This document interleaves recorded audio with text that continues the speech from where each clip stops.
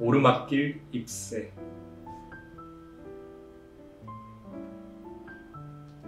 아직은 백팩이 어울리는 한 남학생. 이번 달에 대출 받으려고 오르막길 잎새에 있는 가로등이었다. 후줄근하게 입고 산책을 나선 나는 가로등 밑이 남학생들이라 조금은 안심했다. 내가 가까워오자 다른 남학생이 방금 뿜어낸 담배 연기를 휘휘 없애면서 나는 대출이라도 됐으면 좋겠다.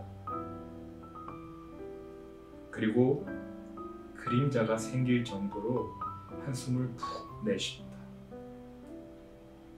큰돈 나갔을 때 떠올려 봐도 나는 없는 액수들을 말로 주고받는다. 겁이 나서 도망치듯 가로등 불빛에 오르막길을 오른다. 복잡한 대출 관련 용어가 계속 들려온다. 자기들 얘기에 비하면 내 오르막은 수월하다며 내가 오르막길을 다 벗어날 때까지 대출 얘기는 계속 들렸다. 와우산 공원을 산책하고 오르막길을 다시 내려온다. 학생들이 있던 잎새의 가로등엔 불빛들만 남아 허전해 보였다.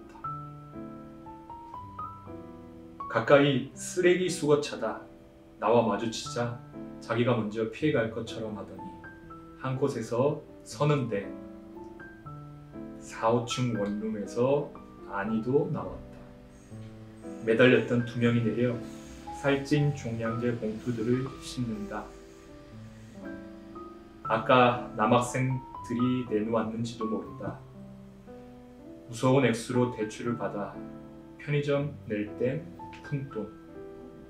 뭘 먹은 것 같았으나 오르막길 잎새에선 대출 걱정만 했으니 정작 살이 찐 건 저기 실린 종량제 봉투들이다.